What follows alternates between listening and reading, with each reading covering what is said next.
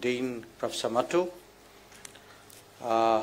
dear friends, I'm truly delighted to be back in JNU and very privileged to be invited to deliver the Professor Hriday Nath Kunzru Memorial Lecture. As you all know, he was the founder of the Indian Council of World Affairs, that is now closely associated with the Ministry of External Affairs, and where certainly students of my generation of JNU spent a lot of our time. He was also responsible for starting the Indian School of International Studies that became SIS in JNU, where I did my MPhil and PhD. So it is only appropriate that on this occasion I share thoughts with all of you on Bharat and the world. Let me start with my own understanding of what is Bharat. It actually has multiple symbolisms in different domains. Economically, we could be speaking about an Atmanirbhar Bharat that has a connotation of a certain resilience, a certain self-sufficiency, a contribution, or a talent that is expressing itself. Developmentally, today, when we speak about Bharat, it also implies a commitment to create an inclusive, just, and fair society where no one is left behind. And that is actually in many ways the true test of development. Politically, Bharat is a statement of independence. It is a declaration that India engages the world, that when India engages the world, it doesn't have to be done necessarily on terms that are set by others. Our objective in that engagement is to let our own personality and innate qualities come out. And then there is, of course, the cultural aspects of Bharat. Here we could be speaking about our thinking, our traditions, our heritage, and our practices. But moving beyond the descriptive to the analytical, where international relations is concerned, Bharat also means being a civilizational state rather than just a national polity. It suggests a larger responsibility and contribution, one that is expressed as a first responder, as a development partner, as a peacekeeper, a bridge builder, a global goods contributor, and an upholder of rules, norms, and law. It implies not only rebalancing in politics and economics, but in the cultural domain as well. It mandates the influencing of the international agenda and the shaping of global narratives. Not least, it means drawing on our own history and taking a long and deliberative view of the challenges that the world faces today.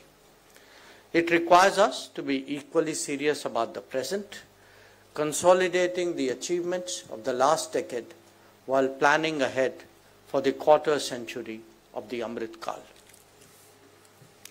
Now, as you will all appreciate, it is but natural that a Bharat would approach the world from the perspectives of its own interests, worldview, sentiment, and culture. A crucial difference is that of not allowing our approach to be clouded by imported ideologies and global conformism. Instead, there is a self-assured analysis of how our national goals are best advanced, coupled with the experiences we share with others and the empathy that this generates. With that in mind, I put before you today 10 propositions that, to my mind, describe the current state of the world, and in each case, how Bharat would and should respond. So let us begin. First, there has been discernible, even if uneven, progress in economic and political rebalancing of the global order. The G20 has overtaken the G7, and many new groupings and mechanisms have come into being. The list of the top economies of the world has undergone change, and India itself has moved up 6 positions in the last decade. This change is real, but it is imperfect and it is incomplete. It will continue to unfold, but not always in a linear fashion. While many objective conditions have improved from India's perspective, the struggle for cultural rebalancing has only just begun. To be conducted on a global stage, it must first be progressed at the domestic one. This battle is on.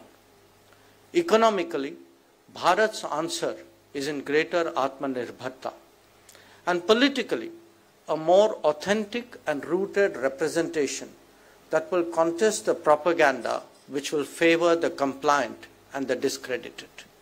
Bharat will never shy away from questions, but equally, Bharat has the courage to question the questioners. Second, even as these trends unfold, we have been subjected to decadal shocks. There is a backlash against globalization and an assertion of identity and of autonomy. This is visible, for example, in the politics of the US and of the UK, and it continues to gather steam. It has been vastly aggravated by the trauma that COVID has inflicted on so many societies. And if you add to that the changes in Afghanistan, the fighting in Ukraine, the conflict in West Asia, each has its own lessons. Factor in as well the implications of sharpening big power competition. The world now looks more volatile and uncertain, demanding independent and confident thinking from us. We have seen that already when it came to our energy procurement choices. Bharat chose the interests of its domestic consumers by resisting external pressures. Similarly, by questioning widely prevalent globalization mantras, we stood up for our workforce, we stood up for our SMEs and industry against unfair competition. Third, in such a world, the calculus of national security has understandably become much more complicated. Traditional methods of competing and pressurizing are buttressed by new tools of influence and disruption.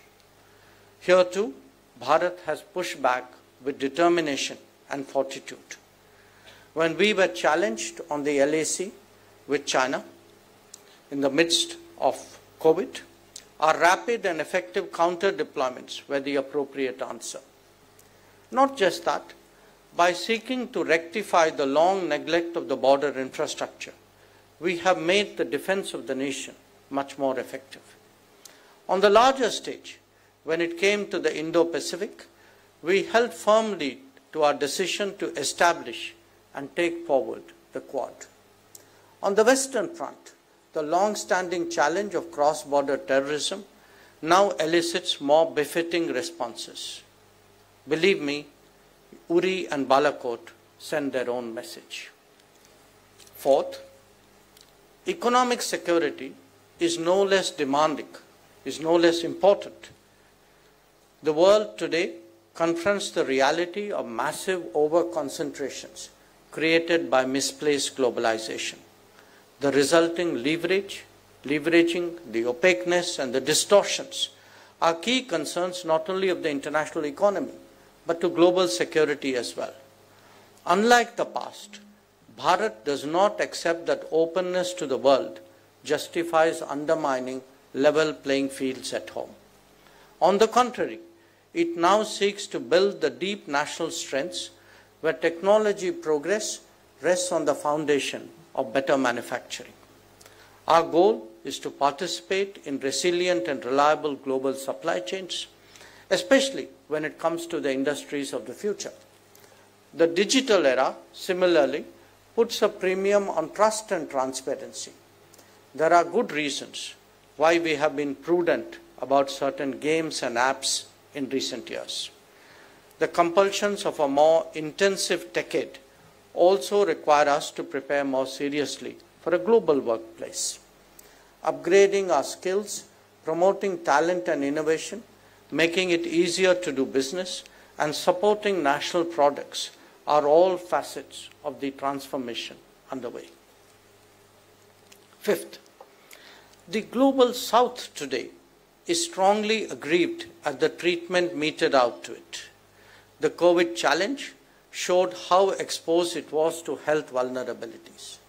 Thereafter, the Ukraine conflict brought to the forefront its energy and food insecurity. In a world of rising debt, significant inflation, and trade disruptions, it is truly struggling to make ends meet. The regression in SDG progress and the fight for climate justice have become lightning rods. In this dire situation, Bharat serves as a voice of the global South. Equally important, our achievements are a source of motivation. Whether it is the India Stack or the Chandrayaan, the Covaxin or UPI, the global South takes heart from the example of Bharat. I can testify from personal experience how interested the global South is in our socio-economic delivery and good governance practices.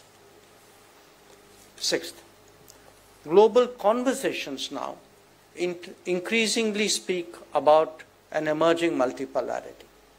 The reality, however, is that preaching is not the same as practicing. After all, we also witness the advancement of hierarchical frameworks, unilateral initiatives, and attempts to restrict choices. A multipolar world must necessarily have a multipolar Asia at its center. Bharat will simultaneously pursue both goals since they are closely interlinked. And that pursuit is best done by insisting on mutual sensitivity, mutual respect, and mutual interest. It will insist on adherence to agreements and compliance with international law. Seventh, it is sad but true that multilateralism in the current era stands gridlocked. None of the major challenges of recent years have seen a collective and consensual response. Not just that, it is also a fact that global commons stands neglected and global issues are regularly shortchanged.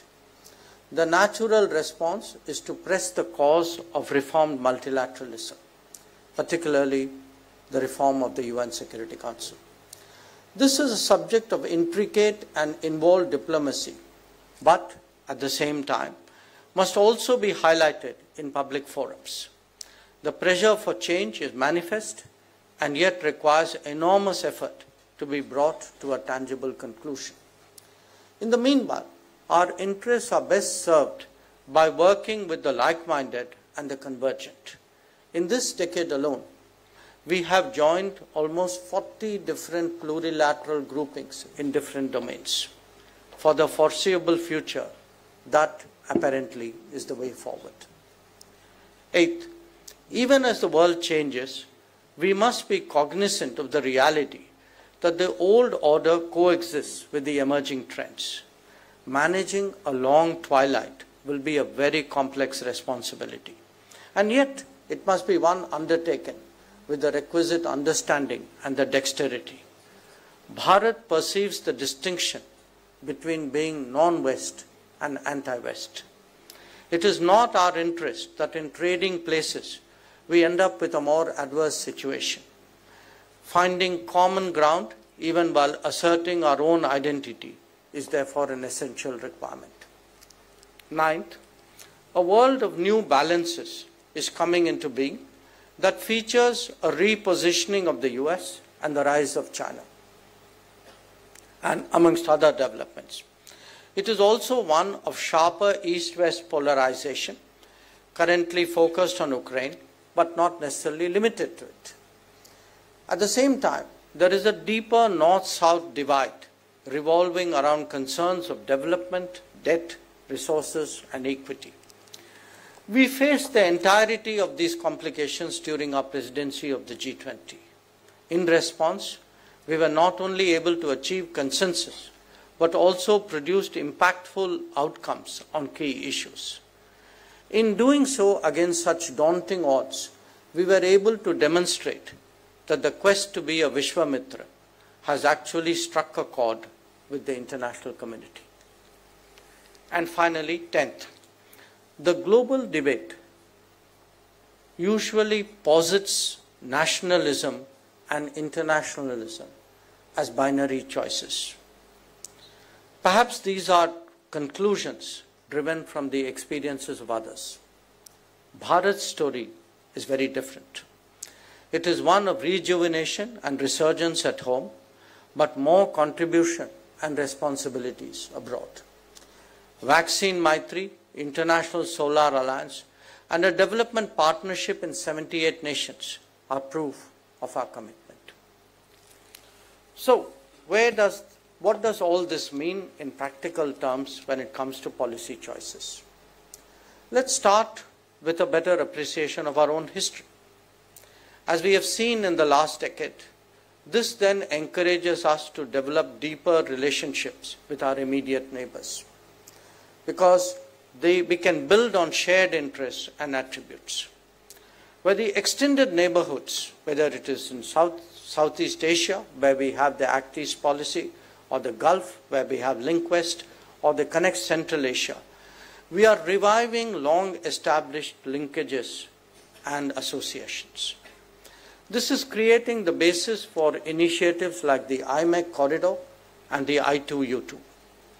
In the opposite direction, towards the east, a stronger recollection of our maritime history is driving the growth of the Quad and the exploration of the Chennai-Vladivostok corridor.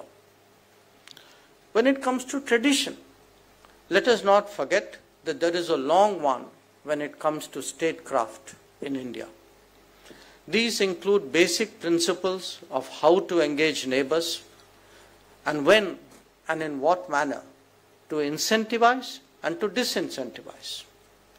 Unfortunately, the compulsions of vote banks and a rosy-eyed view emanating from ideological predilections led to continuous misreading of some of our neighbors. Today, a more realistic approach that draws on experience ensures that our national security is served much better. The global image of all nations is significantly shaped by their culture. If we are defensive about ours, this naturally extrapolates into how we project ourselves, or indeed how others see us. It is the transformations underway at home that has enabled us to take initiatives such as the International Day of Yoga, the propagation of Ayurveda, or the advocacy of millets. In fact, this very confidence also makes the requests of our communities abroad, including for places of worship, more tenable. International cooperation may be a relatively modern concept, but Vasudhaiva Kutumbakam has existed as an outlook for centuries. Such beliefs have led us to offer vaccines to almost 100 nations while we were still in the midst of vaccinating our own. Believe me, that memory will stay with them for a long time. It is also the driver of more than 600 development projects spread across multiple geographies that have been executed more efficiently due to our improved capacities. In fact, our progress at home has become key to conversations abroad, given that so many partners seek to profit from our example. If we are today a more people-centric polity, that too is very visibly reflected in our foreign policy actions. When COVID happened, our Vande Bharat mission brought back home millions of Indians stranded abroad. When conflicts took place in Ukraine, Sudan, or Israel, our special operations that also involved military assets ensured the safe return of our nationals. Even as a routine, the extensive use of Indian Community Welfare Fund ensures that Indians in need are never abandoned. And on the home front, as some of you may have personally experienced, obtaining passports has become so much easier. The message to our citizens is very clear. We have your back even when you go abroad. Bharat is understandably the source of greater ideas and initiatives. The world has seen that from a range of issues, whether it is solar energy and disaster resilience, to sustainable lifestyle, counter-terrorism, and oceanic welfare. If there is a single example of what has changed, it could be in the handling, it could be seen in the handling of our G20 presidency. By organizing it over 60 cities, we were able to project our enormous diversity to the world. We took up causes which were just and fair, amplifying the voice of the Global South and ensuring the entry of the African Union into the G20. The key outcomes, SDG Action Plan, digital public infrastructure, Green Development Pact, the reform of international financial institutions, the principles of the LIFE initiative or women-led development, all these together brought the international agenda back on track. Successfully harmonizing East-West divergences and bridging the North-South divide demonstrated that a Vishwamitra can indeed make a difference.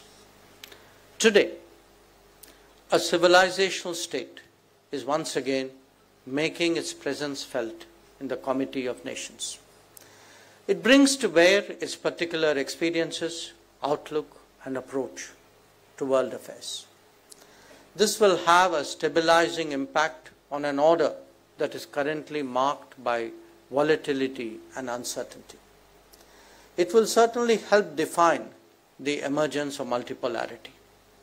The international community can see that Bharat means confidence, it means equity, it means responsibility, and it means contribution. Our rise is being welcomed by many, and we must live up to global expectations as we should do to domestic ones in the Amrit Kal. Thank you for your attention.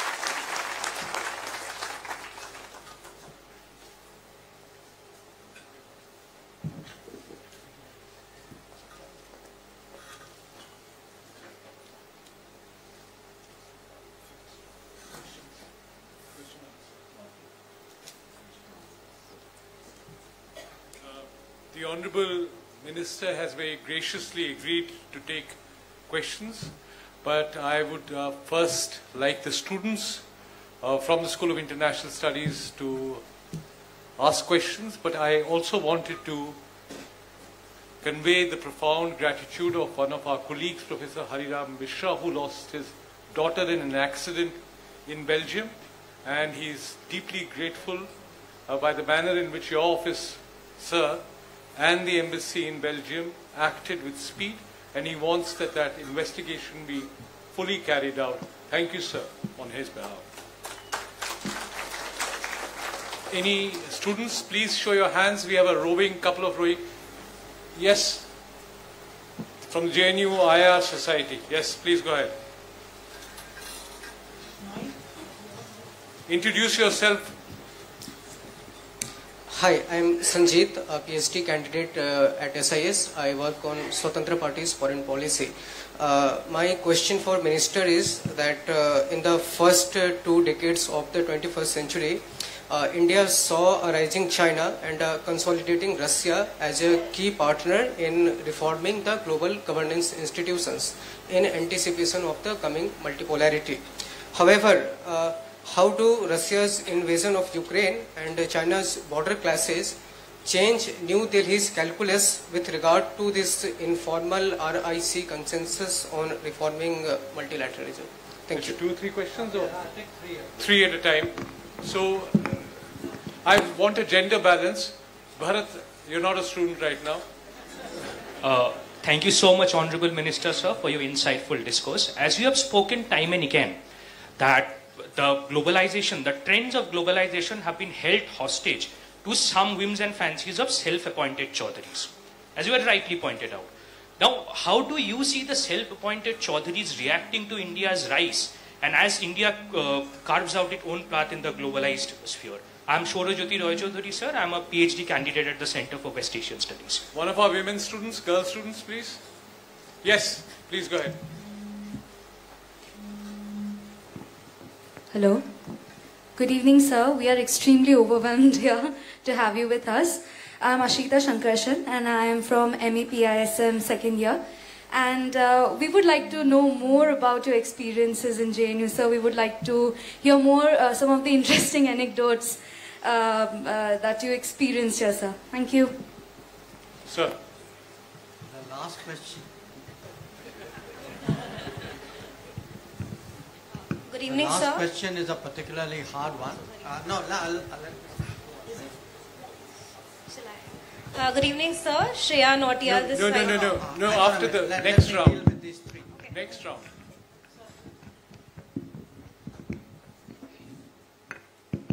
Yeah. So, I'll start with the first one.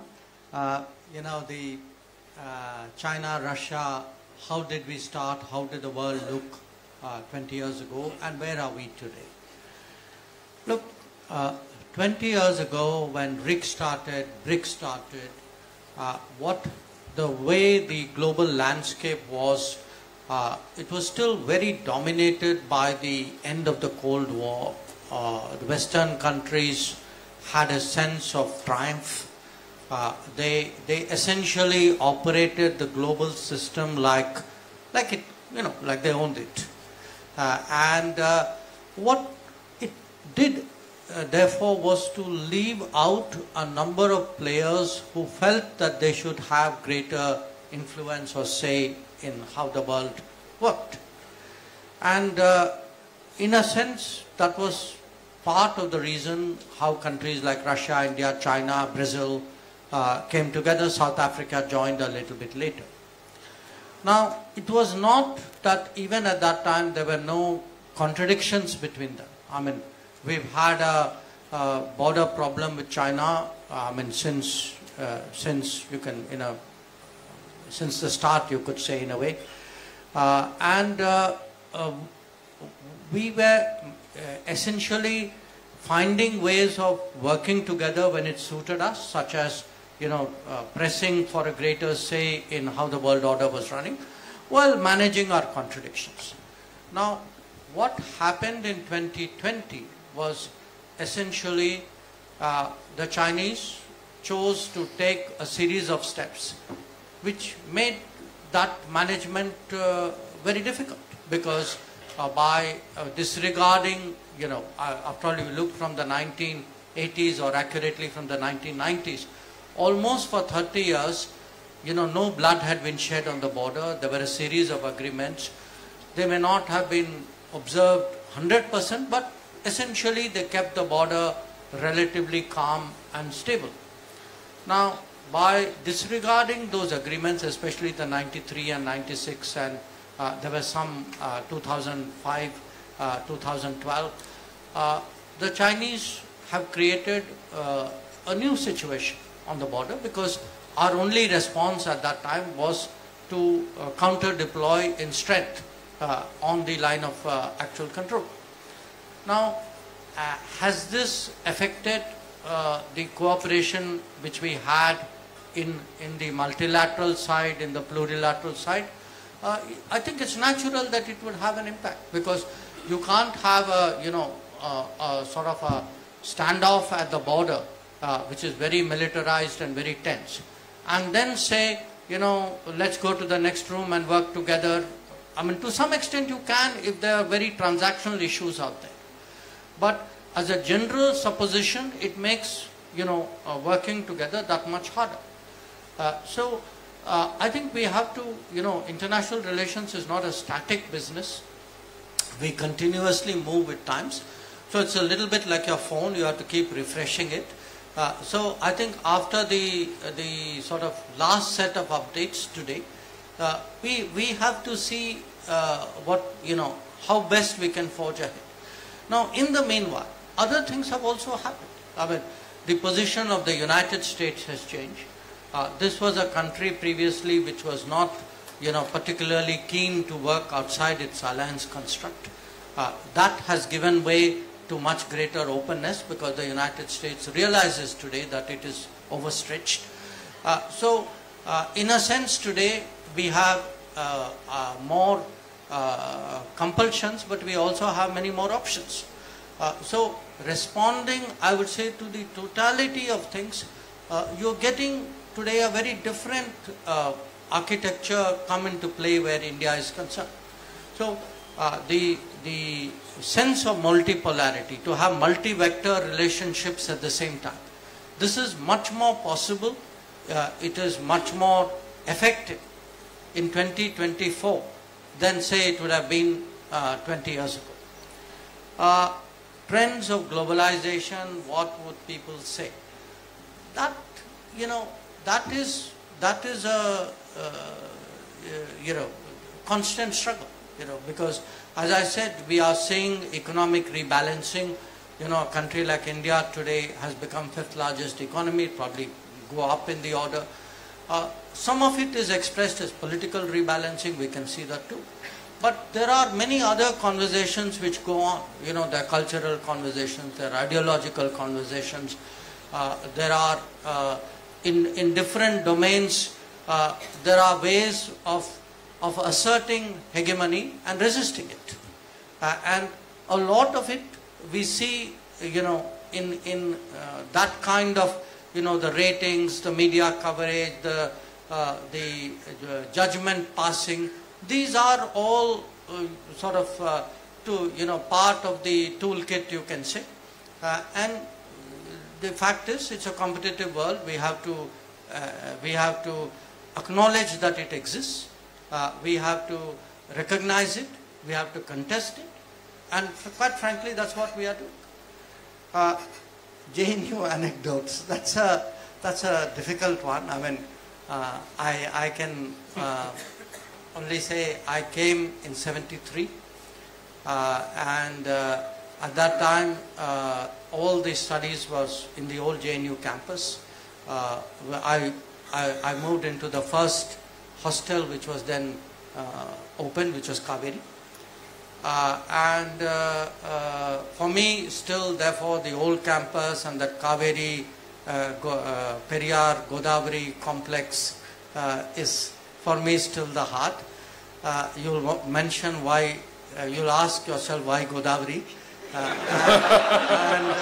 And the answer is, I met my first wife. She was also studying there. So we were students together. So it has a lot of happy memories. Second round of questions. The lady student there at the corner, yes. Good evening, sir. Shreya this side from School of International Studies. My question is that how can Bharat as a nation, as you mentioned, that it'll since there's a divide now, so how will it navigate its way by distinguishing between being non-West and being anti-West, especially and what will be its stance in the future with respect to the ongoing geopolitical tensions that we're witnessing today? Thank you. Yes. Yeah, go ahead. Yeah, get up. Hello, sir. My name is Bharat. I'm a student of Chinese Studies.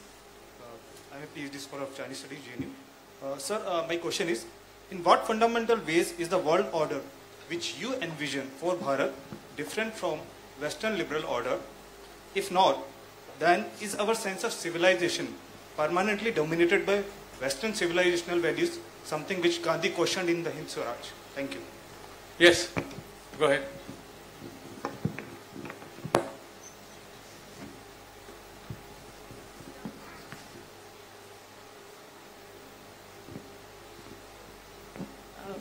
Am I audible? Yeah. Good afternoon. I'm Ishita. I'm a first year student at SIS. So my question is that a part of India's rise in the world is also a diplomatic presence, and we do have a shortage of diplomats, especially compared to other countries. So what are we doing to improve that, or what can be done to make sure that the quantity improves but the quality is also not compromised? Thank you, sir. The first question. Look, we are a liberal democracy. We are a market economy. We are an incredibly plural society. I would say perhaps one of the most pluralistic I have seen in all my travels around the world. So in many ways, if you look at our societal attributes, they are not in discordance with the Western world, because these are, many of them, qualities which the Western world prizes, and often I think they need to be reminded that each of these qualities we are actually performing better than them. But that's a different matter. Now, the problem for us is, while we share many of these attributes, the world order is still one, you can say, broadly engineered after the Second World War, but which carried all the advantages of the imperialism, the period of imperialism and colonialism before that. And so the dice is loaded in many, many ways in favor of Western countries.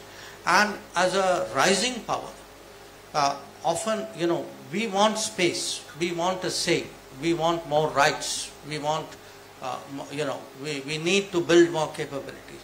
So at one level, you agree with them on many things, but at another level, you have to fight and contest and argue and push in order to get that space and that place. So there's a duality. I mean, life is not a linear, it's not a one-dimensional exercise. And actually we Indians are very good at managing multiple identities and multiple realities. So our effort today, because here's the problem, if we get drawn into a plain and simple anti-West position, we actually may end up inadvertently supporting, other players who do not have an interest in India's rise, who can be very competitive with us, and who through their own behavior often actually damage us. So it's very, we've got to walk this with a great deal of skill and with a great deal of, I would say, sensitivity. Sometimes you lean a little bit this way, sometimes you lean a little bit that way. But if I were today to look at the big economic issues, what the COVID, for example, has taught us, that we are today, our level of manufacturing is way, way below what it should be for an economy of our size and our stage of development. Now, it has serious national security implications. When COVID started, as one of the 5 ministers who was in a group charged by the PM with dealing with COVID, we looked at the capacity of the country. It was frightening. Now, in the last 3 or 4 years, we have tried to plug that gap and really give a push in terms of health capacities. But if you look at other areas, I mean, when we, for example, had the problem, when we had this clash at Galwan, then we looked at, our exposure on the digital side. There were games and apps which were soaking up really, tens if not hundreds of millions of people's data. So we, today, how do we, prepare, how do we find the right combination of players for a particular objective? So what it does is, it creates a very, very differentiated landscape. You can have the Quad, but you can have the Shanghai Cooperation. Okay. So the IMEC, you can have the Chennai-Vladivostok. You can have the North-South Transport Corridor with Russia and Iran. So I would argue that in a world where you have different combinations, different issues, different partnerships, the country which is able to derive the most is by participating in the most, but not at the cost of your core interests. I mean, you have to be very clear. You don't join just because it is there. There are some things you stay away from. I mean, We stayed away from Belt and Road because Belt and Road violated our sovereignty. So you've got to apply your mind, pick and choose, decide where you want to be in, where you want to be out, who you work with, who you don't want to work with, on which issue you want to work with. That's today become really the foreign policy exercise. On leading from that to the follow-up question in a way, that we want an order, but are we really capable of constructing something beyond a Western liberal order? My sense is it is coming. It is coming today because a lot of countries are not comfortable with the manner in which the liberal Western order itself has evolved. Because the liberal Western order very often seeks to impose cultural values, their cultural values. It is extremely intrusive. It is often very judgmental. And there are countries who today really say, I don't need to take that from this particular order. I would say in a way the ideological evolution of the Western order actually imposes certain, it creates antibodies, okay? It creates certain limits about its own acceptance and its own universality. I cannot tell you what would be an alternative order.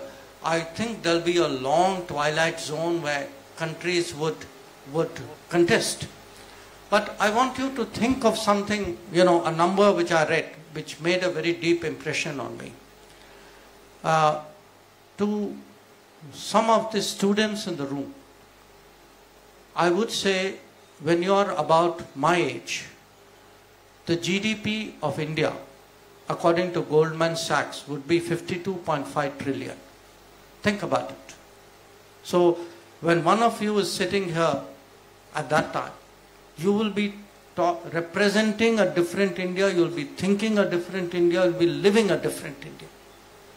So now such an India surely is not going to function on the rules and norms and suggestions which were invented by other people. It will want its say. It will want its influence. And we won't be the only one. There'll be others also. So in a way today the challenge for us is having, essentially we have from 1947 slowly kind of, pulled ourselves up in a construct which was in a world which was invented by other people. We have reached a certain point. The last 10 years have been very solid progress for us. But that becomes a foundation, certainly to contemplate the next 25. And in the next 25, we'll have to think through our own solutions, our own ideas, in a way our own ambitions. There will be differences with many of the established powers. I mean, even your best friends sometimes don't like you rising too fast. So these will be the realities with which we will have to deal. But it is something which awaits us.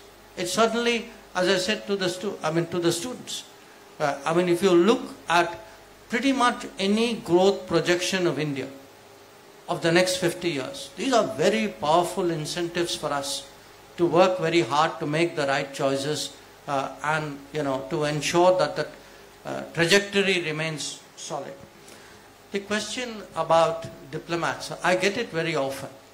So I give a sort of a yes and no answer there. First of all, different diplomatic services, different countries count their diplomats in very different ways.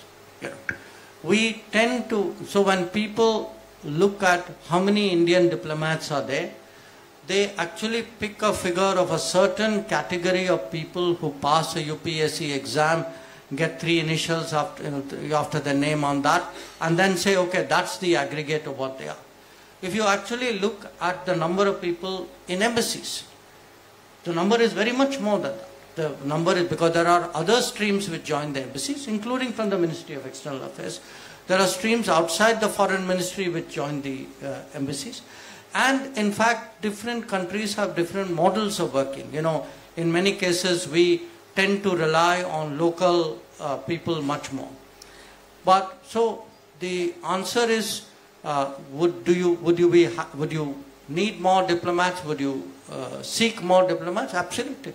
And in fact, we've just got an increase from the government of roughly about 20% expansion in our strength. But at the same time, I ask you to think of the counter question. If the numbers are as small as you all think it is, why are we doing as well as we are doing?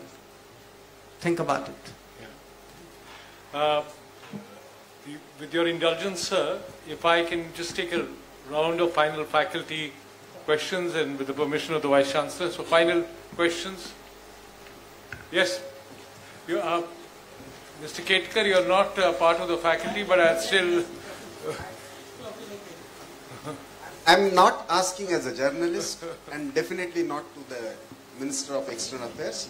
I'm a student of, I've been a student of SIS and I'm asking to an author. Sir, in SIS we have learnt about, from Morgenthau to Walsh to, Kissinger's. And when I see and I read your writings as an author from the India way to why Bharat matters, you bring in a totally different perspective when you are bringing Mahabharata or Ramayana or Indian perspective. One, how do you see that we can bring in this fresh Indian perspective and theorization while teaching, learning in the School of International Studies? And two, how far this helps you? Because you have also trained in the same School of International Studies that we have studied. But where was that turning point where you felt that, it is Mahabharata and Ramayana that can give us a different perspective? After this question is answered, I'll leave it to Dr. Kashyap to finally... I know we have many more questions, but all good things have to be... Okay, sorry, sir. Hang on a minute. I don't want to correct you, but I was just checking with my colleagues. I have a little bit of time, so let me take a round of questions. Oh, okay. Yeah. So don't worry, we can sit here and conduct it, so you can open up the floor. I'd be happy to take a few more. So, Bharat and then Manish. And I'm partial to SIS, I'm very sorry. Thank you, Dr. Jaishankar, for clarifying a lot of those things. I wish that you will have much more interaction with our SIS faculty and the students, because that is our raison d'etre. Now, one thing which I would like to ask you, of course, you spoke very well about the, our India's commitment to international law and compliance with international law. That is exactly where a lot of our things we have been doing with the International Court of Justice. But one thing which I thought I really wonder is, although we have been eyeing for the permanent seat in the Security Council, with veto, without veto, we don't know, that the time will tell. But why do we feel hesitant? Because you have to look at the entire spectrum of how the United Nations is working or not working. But one of the organs of the United Nations which is lying dormant is the United Nations Trusteeship Council. And which now is on the agenda. The Secretary General of the United Nations has put as a part of his common agenda. The Summit of the Future is probably going to deal with it. Why not we make a policy statement? And there is a proposal already pending with the Prime Minister of India. Legal opinion was also taken. Why not? Because that will probably give much more legitimacy about our claim to have a permanent seat in the UN Security Council. And there is no cost. You don't make a de novo new entity. There is no cost to it. You need to open the Trusteeship Council hall and change the rules of the business, and it can be given a new mandate, what is called the repurposed Trusteeship Council. I have given a proposal to Amitabh. Yeah, we'll pass it on to you, sir. Thank you. Dr. Dabade. Thanks, Professor Mattu. I have a very small question. 2019, sir, you gave an address on dogmas of Delhi. So, after all these years, after 5 years, which of them have been buried happily and which remain to be sent to the grave? Thank you.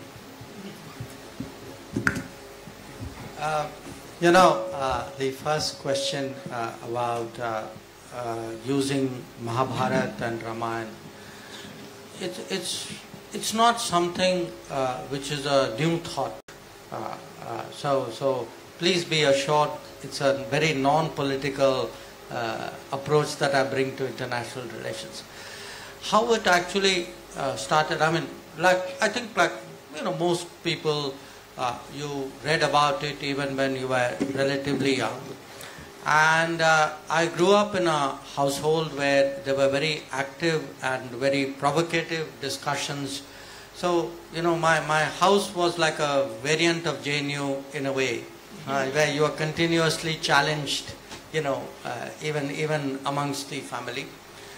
And the idea of thinking of Mahabharata itself as a very, very complex, as a world in itself, which had its complexities, which had its, all the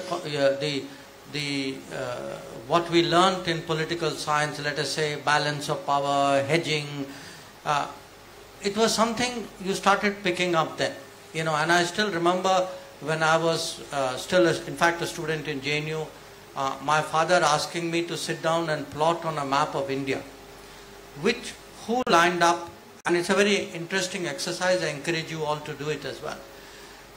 You take a look who was on which side, of the war, and you will actually get a very elaborate balance of power map of India. Because in many cases, the choices which were made were less ethical choices. They were partly, and the familial linkages were very common. These were kingdoms which made their choices based on, who's my neighbor, and then who's my neighbor's neighbor, and that's kind of the logic which would apply. In fact, there is a debate even in Mahabharata when Krishna is discussing how to do regime change in Magadha with Jarasandha. They are actually discussing which are the other kingdoms which would then be destabilized if you remove the fulcrum power, if you bring about regime change Now, Ramayana was less, I would say, less of a political science friendly saga, but it has very powerful aspects to it. So, so in many ways, I am now indulging myself in thoughts which I have nursed for many, many years, and certainly, I mean, for me, because I'm also an accidental political science student. I mean, somebody asked me about my anecdotes of JNU. If I were to write my JNU, I would title it Accidental Student, because I was a student in an institution next door called the IIT.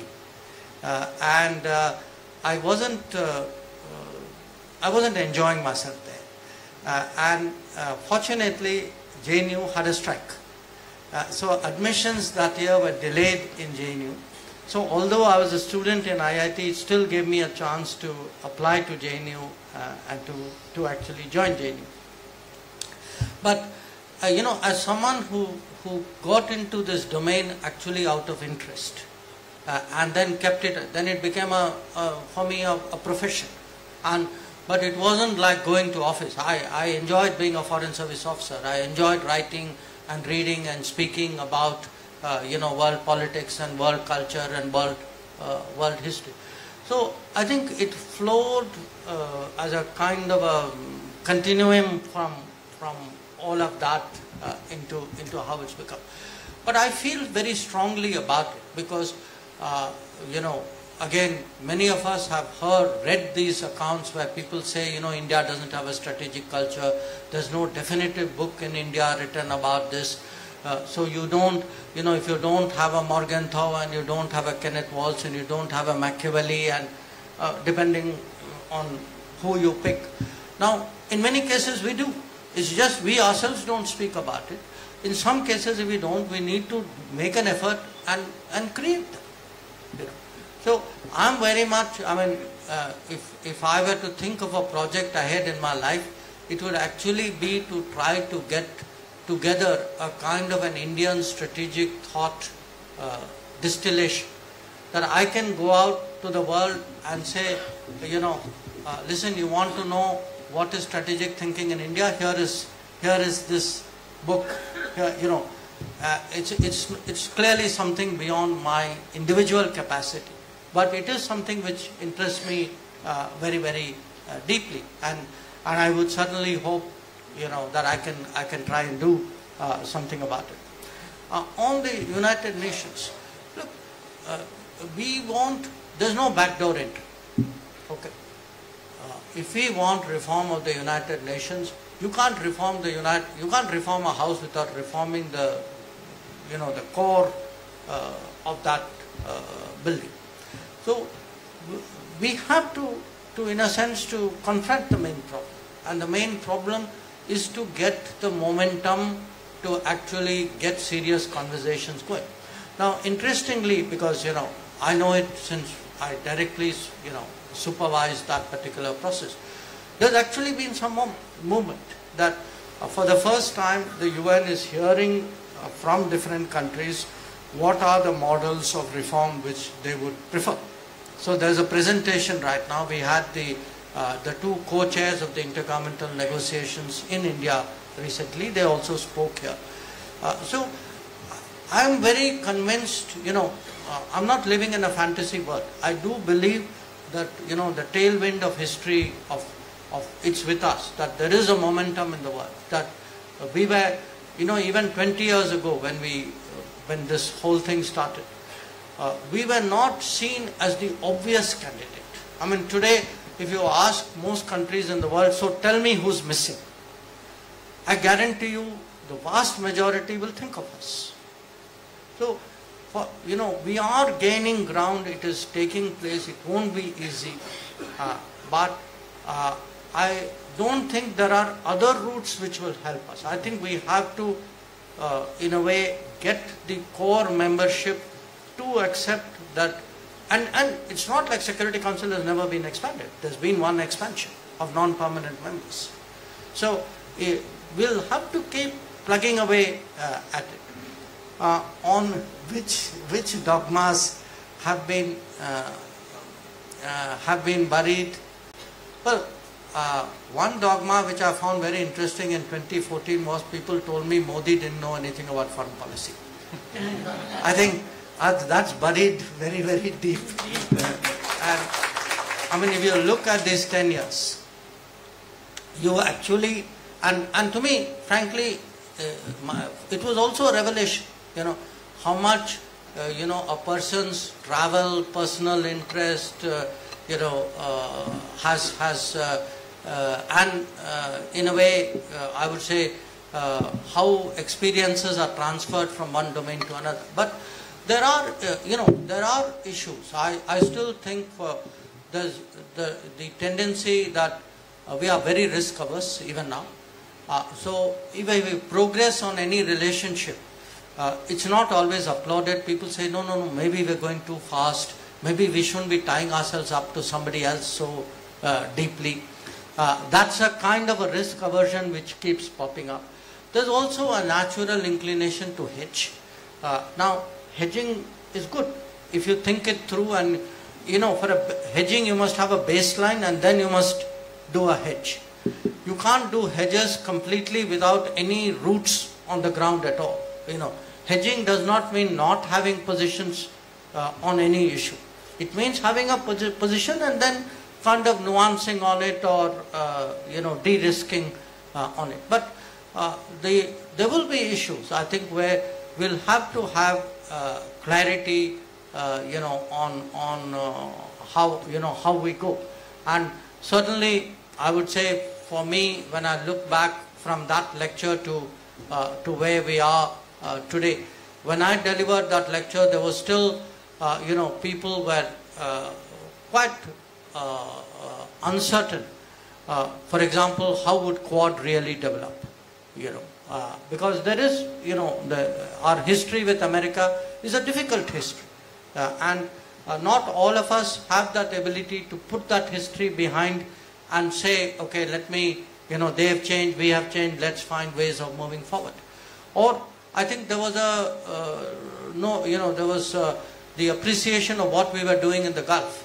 There was a very kind of lazy effort to say, well, you know, our politics has taken this direction and therefore will be very difficult to work with those countries. In fact, it has proven to be exactly the opposite. So, I would say today we are at least in that stage where as a polity, as a society, as a government, today India does look at new ideas. It does take risks. It does take new initiatives. It creates new relationships. I mean, that has been very much the story of the last decade. So, I would say many dogmas have been put to rest, but many remain, still have residual life. Thank you. Thank you very much. Good evening. May I request the Honorable Vice Chancellor of JNU to felicitate the Honorable Minister with the shawl and the JNU memento.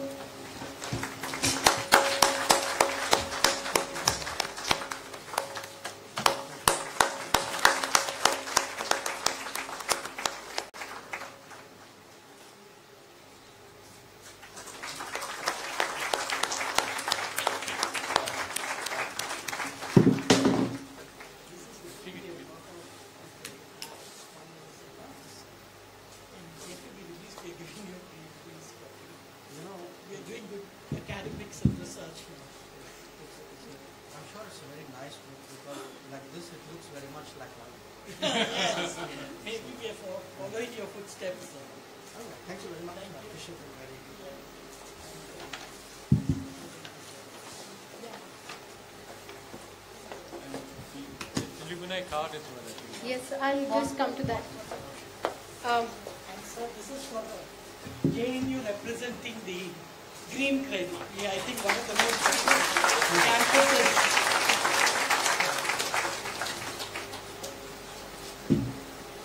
I would like to also make an announcement on behalf of the Chairperson Alumni Affairs, Dr. Jagannathan. They are going to honor our distinguished alumnus, Dr. Jaishankar, with a lifetime membership card. I would request the Honorable Vice Chancellor, the patron of Alumni Affairs, to do the honors. All, you can come into JNU. There is Jagannath. Yeah, Jagannath, why don't you tell? So this is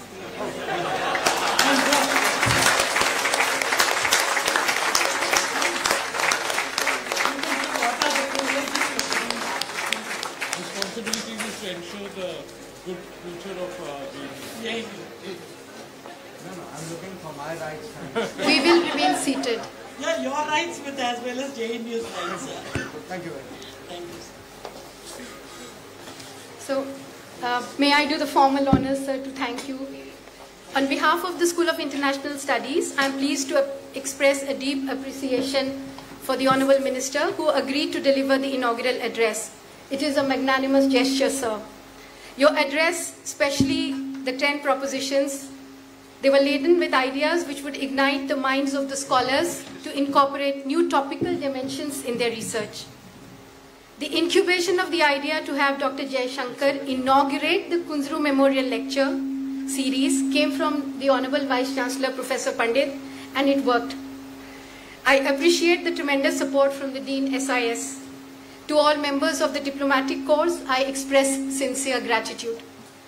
The presence of the esteemed members from the think tanks and the media has added value as we seek their support in disseminating the ideas and ethos behind Kunzru Memorial Lectures. I value the presence of my colleagues because this event is an outcome of the collaborative effort of SIS fraternity. I feel privileged to have been assigned the onerous task of bringing together the brilliant area-specific thoughts in the arena of international affairs that SIS represents. The officers of the MEA who have been coordinating the finer details of the Honorable Minister's address, they need special mention. The security apparatus of the government and the JNU need to be acknowledged. Having all the guests I would have missed naming was an honor. Finally, the School of International Studies is very fortunate to have Team Kunzru, a group of spectacular student volunteers working diligently to ensure all details have been executed as planned. And of course, the JNU administration, the engineering wing, and the PRO office, they must be thanked profusely for their logistical support for this event. Thank you, sir.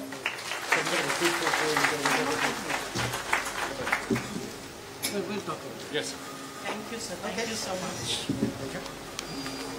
So we hope Professor Mattu, dear friends, I'm truly delighted to be back in JNU and very privileged to be invited to deliver the Professor Hriday Nath Kunzru Memorial Lecture. As you all know, he was the founder of the Indian Council of World Affairs, that is now closely associated with the Ministry of External Affairs, and where certainly students of my generation of JNU spent a lot of our time. He was also responsible for starting the Indian School of International Studies that became SIS in JNU, where I did my MPhil and PhD. So it is only appropriate that on this occasion I share thoughts with all of you on Bharat and the world. Let me start with my own understanding of what is Bharat. It actually has multiple symbolisms in different domains. Economically, we could be speaking about an Atmanirbhar Bharat that has a connotation of a certain resilience, a certain self-sufficiency, a contribution, or a talent that is expressing itself. Developmentally, today, when we speak about Bharat, it also implies a commitment to create an inclusive, just, and fair society where no one is left behind. And that is actually in many ways the true test of development. Politically, Bharat is a statement of independence. It is a declaration that India engages the world, that when India engages the world, it doesn't have to be done necessarily on terms that are set by others. Our objective in that engagement is to let our own personality and innate qualities come out. And then there is, of course, the cultural aspects of Bharat. Here we could be speaking about our thinking, our traditions, our heritage, and our practices. But moving beyond the descriptive to the analytical, where international relations is concerned, Bharat also means being a civilizational state rather than just a national polity. It suggests a larger responsibility and contribution, one that is expressed as a first responder, as a development partner, as a peacekeeper, a bridge builder, a global goods contributor, and an upholder of rules, norms, and law. It implies not only rebalancing in politics and economics, but in the cultural domain as well. It mandates the influencing of the international agenda and the shaping of global narratives. Not least, it means drawing on our own history and taking a long and deliberative view of the challenges that the world faces today. It requires us to be equally serious about the present, consolidating the achievements of the last decade while planning ahead for the quarter century of the Amrit Kal. Now, as you will all appreciate, it is but natural that a Bharat would approach the world from the perspectives of its own interests, worldview, sentiment, and culture. A crucial difference is that of not allowing our approach to be clouded by imported ideologies and global conformism. Instead, there is a self-assured analysis of how our national goals are best advanced, coupled with the experiences we share with others and the empathy that this generates. With that in mind, I put before you today 10 propositions that to my mind describe the current state of the world, and in each case, how Bharat would and should respond. So let us begin. First, there has been discernible, even if uneven, progress in economic and political rebalancing of the global order. The G20 has overtaken the G7, and many new groupings and mechanisms have come into being. The list of the top economies of the world has undergone change, and India itself has moved up 6 positions in the last decade. This change is real, but it is imperfect and it is incomplete. It will continue to unfold, but not always in a linear fashion. While many objective conditions have improved from India's perspective, the struggle for cultural rebalancing has only just begun. To be conducted on a global stage, it must first be progressed at the domestic one. This battle is on.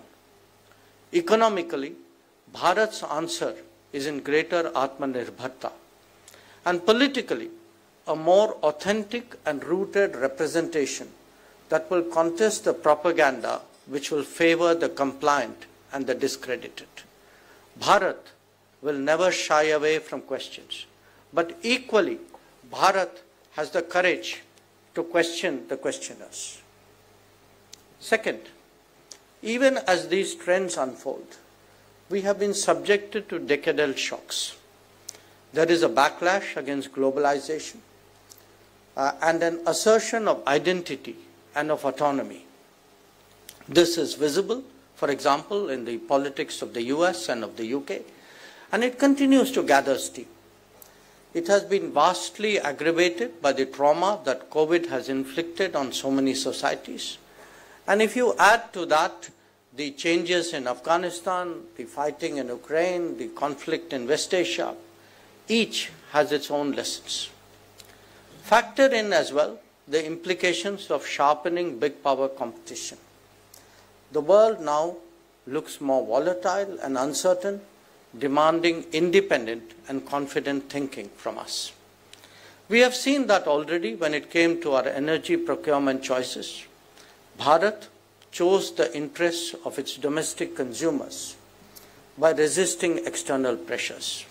Similarly, by questioning widely prevalent globalization mantras, we stood up for our workforce, we stood up for our SMEs and industry against unfair competition.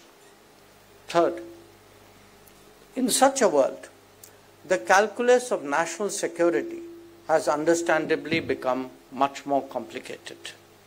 Traditional methods of competing and pressurizing are buttressed by new tools of influence and disruption. Here too, Bharat has pushed back with determination and fortitude. When we were challenged on the LAC with China in the midst of COVID, our rapid and effective counter deployments were the appropriate answer. Not just that, by seeking to rectify the long neglect of the border infrastructure, we have made the defense of the nation much more effective. On the larger stage, when it came to the Indo-Pacific, we held firmly to our decision to establish and take forward the Quad. On the Western Front, the long-standing challenge of cross-border terrorism now elicits more befitting responses. Believe me, Uri and Balakot send their own message. Fourth, economic security is no less demanding, is no less important. The world today confronts the reality of massive over-concentrations created by misplaced globalization. The resulting leveraging, the opaqueness and the distortions are key concerns not only of the international economy, but to global security as well. Unlike the past, Bharat does not accept that openness to the world justifies undermining level playing fields at home. On the contrary, it now seeks to build the deep national strengths where technology progress rests on the foundation of better manufacturing. Our goal is to participate in resilient and reliable global supply chains, especially when it comes to the industries of the future. The digital era, similarly, puts a premium on trust and transparency. There are good reasons why we have been prudent about certain games and apps in recent years. The compulsions of a more intensive decade also require us to prepare more seriously for a global workplace. Upgrading our skills, promoting talent and innovation, making it easier to do business, and supporting national products are all facets of the transformation underway. Fifth, the global South today is strongly aggrieved at the treatment meted out to it. The COVID challenge showed how exposed it was to health vulnerabilities. Thereafter, the Ukraine conflict brought to the forefront its energy and food insecurity. In a world of rising debt, significant inflation, and trade disruptions, it is truly struggling to make ends meet. The regression in SDG progress and the fight for climate justice have become lightning rods.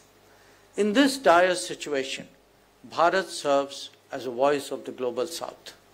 Equally important, our achievements are a source of motivation. Whether it is the India Stack or the Chandrayaan, the Covaxin or UPI, the global South takes heart from the example of Bharat. I can testify from personal experience how interested the global South is in our socio-economic delivery and good governance practices. Sixth, global conversations now increasingly speak about an emerging multipolarity. The reality, however, is that preaching is not the same as practicing. After all, we also witness the advancement of hierarchical frameworks, unilateral initiatives, and attempts to restrict choices. A multipolar world must necessarily have a multipolar Asia at its center. Bharat will simultaneously pursue both goals since they are closely interlinked. And that pursuit is best done by insisting on mutual sensitivity, mutual respect, and mutual interest. It will insist on adherence to agreements and compliance with international law.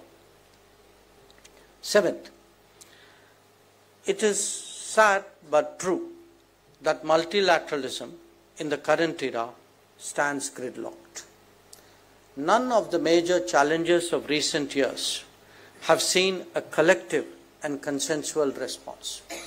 Not just that, it is also a fact that global commons stands neglected and global issues are regularly shortchanged. The natural response is to press the cause of reformed multilateralism, particularly the reform of the UN Security Council.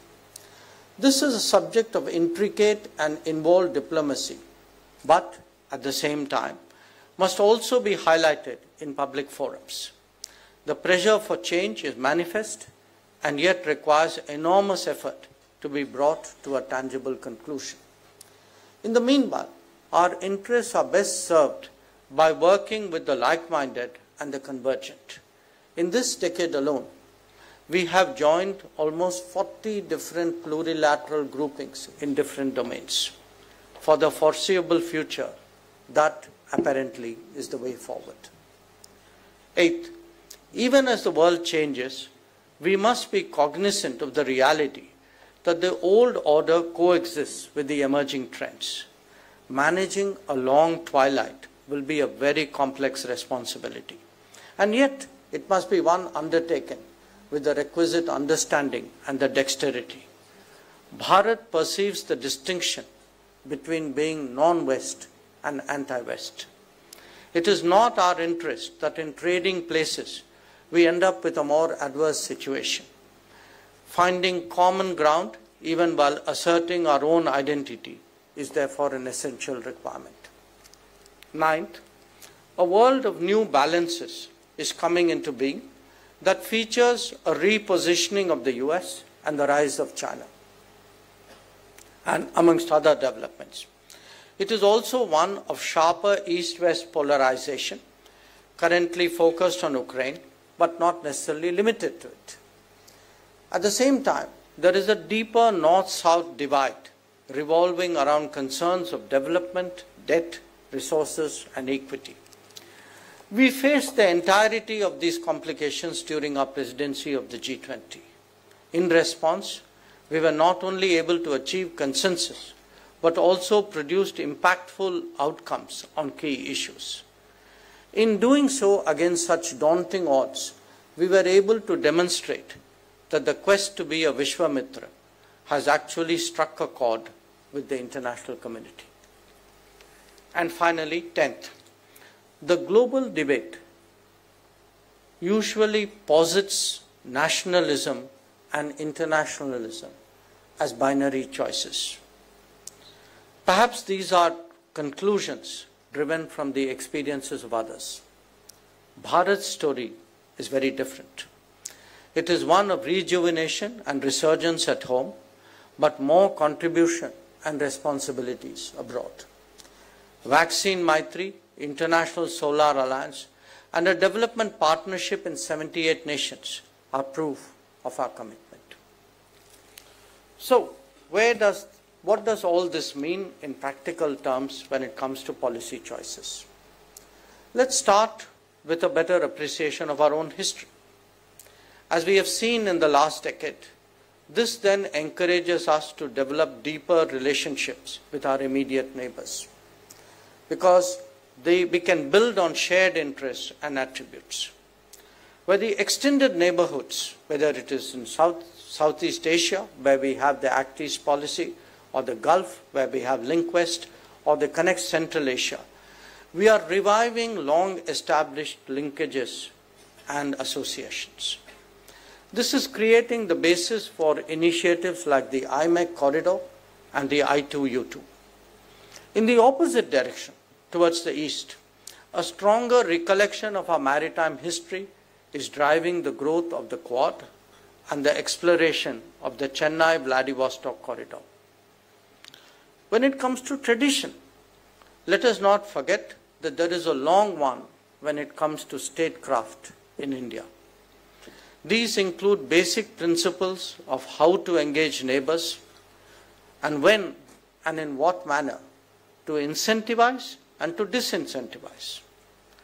Unfortunately, the compulsions of vote banks and a rosy-eyed view emanating from ideological predilections led to continuous misreading of some of our neighbors.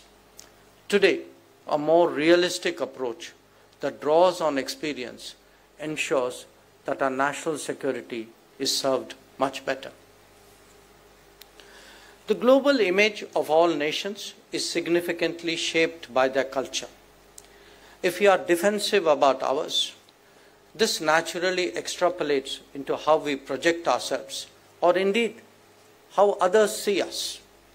It is the transformations underway at home that has enabled us to take initiatives such as the International Day of Yoga, the propagation of Ayurveda, or the advocacy of millets. In fact, this very confidence also makes the requests of our communities abroad, including for places of worship, more tenable. International cooperation may be a relatively modern concept, but Vasudhaiva Kutumbakam has existed as an outlook for centuries. Such beliefs have led us to offer vaccines to almost 100 nations while we were still in the midst of vaccinating our own. Believe me, that memory will stay with them for a long time. It is also the driver of more than 600 development projects spread across multiple geographies that have been executed more efficiently due to our improved capacities. In fact, our progress at home has become key to conversations abroad, given that so many partners seek to profit from our example. If we are today a more people-centric polity, That too is very visibly reflected in our foreign policy actions. When COVID happened, our Vande Bharat mission brought back home millions of Indians stranded abroad. When conflicts took place in Ukraine, Sudan or Israel, our special operations that also involved military assets ensured the safe return of our nationals. Even as a routine, the extensive use of Indian Community Welfare Fund ensures that Indians in need are never abandoned. And on the home front, as some of you may have personally experienced, obtaining passports has become so much easier. The message to our citizens is very clear. We have your back even when you go abroad. Bharat is understandably the source of greater ideas and initiatives. The world has seen that from a range of issues, whether it is solar energy and disaster resilience, to sustainable lifestyle, counter-terrorism, and oceanic welfare. If there is a single example of what has changed, it could be in the handling, it could be seen in the handling of our G20 presidency. By organizing it over 60 cities, we were able to project our enormous diversity to the world. We took up causes which were just and fair, amplifying the voice of the global South and ensuring the entry of the African Union into the G20. The key outcomes, SDG Action Plan, Digital Public Infrastructure, Green Development Pact, the reform of international financial institutions, the principles of the LIFE initiative or women-led development, all these together brought the international agenda back on track. Successfully harmonizing East-West divergences and bridging the North-South divide demonstrated that a Vishwamitra can indeed make a difference. Today, a civilizational state is once again making its presence felt in the Committee of Nations. It brings to bear its particular experiences, outlook, and approach to world affairs. This will have a stabilizing impact on an order that is currently marked by volatility and uncertainty. It will certainly help define the emergence of multipolarity. The international community can see that Bharat means confidence, it means equity, it means responsibility, and it means contribution. Our rise is being welcomed by many, and we must live up to global expectations as we should do to domestic ones in the Amrit Kaal. Thank you for your attention.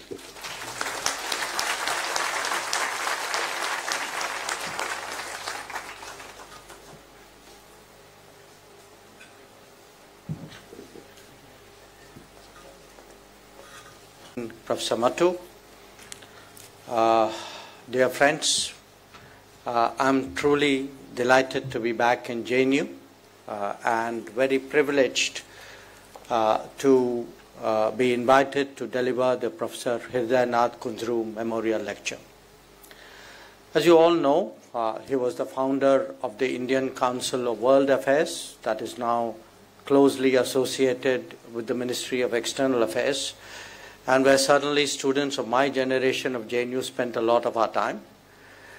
He was also responsible for starting the Indian School of International Studies that became SIS in JNU, where I did my MPhil and PhD.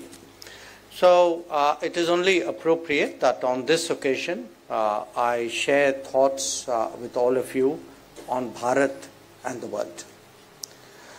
Let me start with my own understanding of what is Bharat.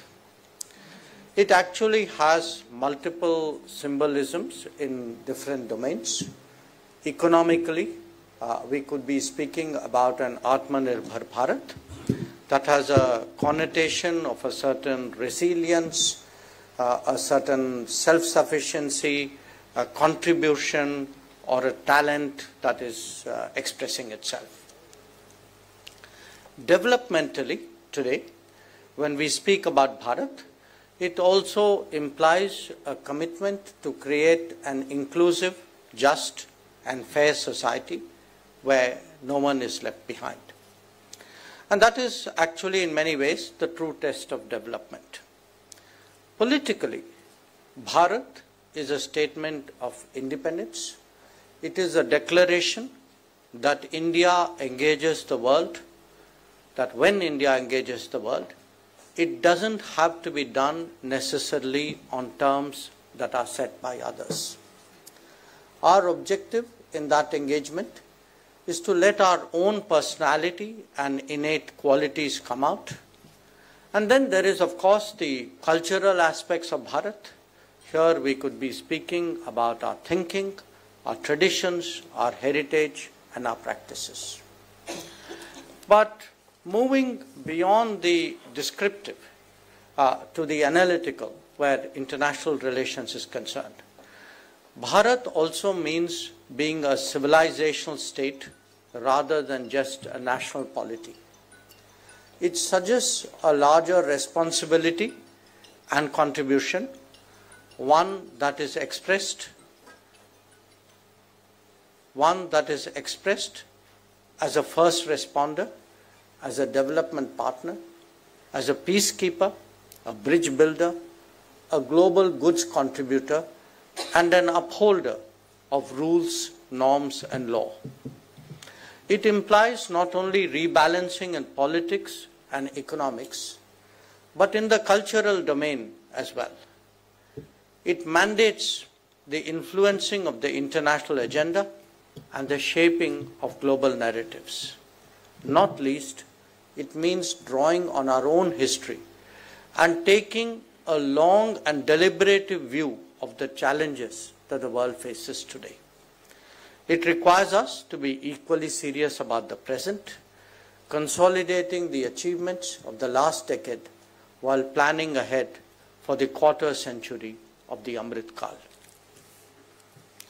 Now, as you will all appreciate, it is but natural that a Bharat would approach the world from the perspectives of its own interests, worldview, sentiment, and culture. A crucial difference is that of not allowing our approach to be clouded by imported ideologies and global conformism. Instead, there is a self-assured analysis of how our national goals are best advanced, coupled with the experiences we share with others and the empathy that this generates. With that in mind, I put before you today 10 propositions that, to my mind, describe the current state of the world, and in each case, how Bharat would and should respond. So let us begin.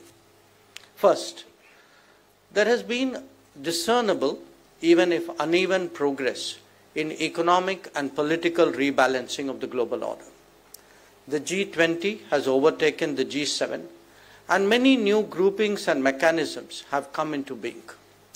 The list of the top economies of the world has undergone change, and India itself has moved up 6 positions in the last decade.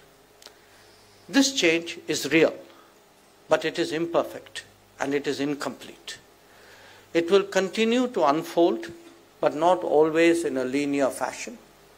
While many objective conditions have improved from India's perspective, the struggle for cultural rebalancing has only just begun.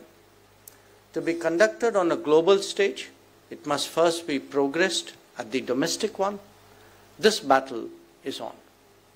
Economically, Bharat's answer is in greater Atmanirbharta, and politically, a more authentic and rooted representation that will contest the propaganda which will favor the compliant and the discredited.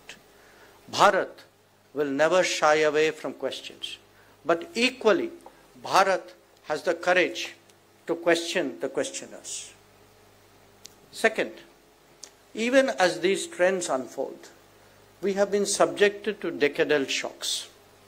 There is a backlash against globalization and an assertion of identity and of autonomy. This is visible, for example, in the politics of the US and of the UK, and it continues to gather steam. It has been vastly aggravated by the trauma that COVID has inflicted on so many societies. And if you add to that the changes in Afghanistan, the fighting in Ukraine, the conflict in West Asia, each has its own lessons. Factor in as well the implications of sharpening big power competition. The world now looks more volatile and uncertain, demanding independent and confident thinking from us. We have seen that already when it came to our energy procurement choices. Bharat chose the interests of its domestic consumers by resisting external pressures. Similarly, by questioning widely prevalent globalization mantras, we stood up for our workforce, we stood up for our SMEs and industry against unfair competition. Third, in such a world, the calculus of national security has understandably become much more complicated. Traditional methods of competing and pressurizing are buttressed by new tools of influence and disruption. Here too, Bharat has pushed back with determination and fortitude. When we were challenged on the LAC with China in the midst of COVID, our rapid and effective counter deployments were the appropriate answer. Not just that, by seeking to rectify the long neglect of the border infrastructure, we have made the defense of the nation much more effective. On the larger stage, when it came to the Indo-Pacific, we held firmly to our decision to establish and take forward the Quad. On the Western Front, the long-standing challenge of cross-border terrorism now elicits more befitting responses. Believe me, Uri and Balakot send their own message. Fourth, economic security is no less demanding, is no less important. The world today confronts the reality of massive over-concentrations created by misplaced globalization.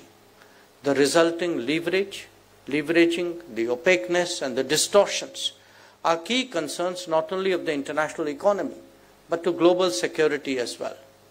Unlike the past, Bharat does not accept that openness to the world justifies undermining level playing fields at home. On the contrary, it now seeks to build the deep national strengths where technology progress rests on the foundation of better manufacturing. Our goal is to participate in resilient and reliable global supply chains, especially when it comes to the industries of the future. The digital era, similarly, puts a premium on trust and transparency. There are good reasons why we have been prudent about certain games and apps in recent years. The compulsions of a more intensive decade also require us to prepare more seriously for a global workplace. Upgrading our skills, promoting talent and innovation, making it easier to do business, and supporting national products are all facets of the transformation underway. Fifth, the global South today is strongly aggrieved at the treatment meted out to it. The COVID challenge showed how exposed it was to health vulnerabilities. Thereafter, the Ukraine conflict brought to the forefront its energy and food insecurity. In a world of rising debt, significant inflation, and trade disruptions, it is truly struggling to make ends meet. The regression in SDG progress and the fight for climate justice have become lightning rods. In this dire situation, Bharat serves as a voice of the global South. Equally important, our achievements are a source of motivation. Whether it is the India Stack or the Chandrayaan, the Covaxin or UPI, the global South takes heart from the example of Bharat. I can testify from personal experience how interested the global South is in our socio-economic delivery and good governance practices. Sixth, global conversations now increasingly speak about an emerging multipolarity. The reality, however, is that preaching is not the same as practicing.